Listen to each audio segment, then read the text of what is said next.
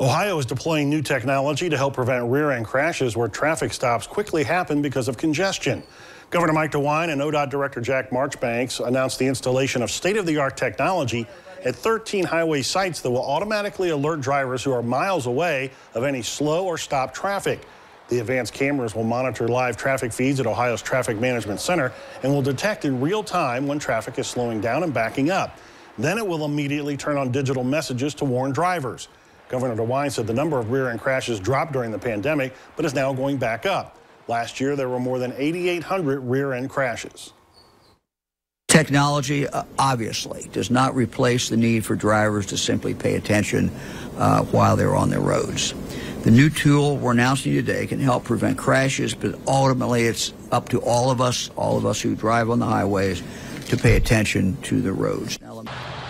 Officials believe that distracted driving is a major reason why some drivers don't slow down because they're just not paying attention.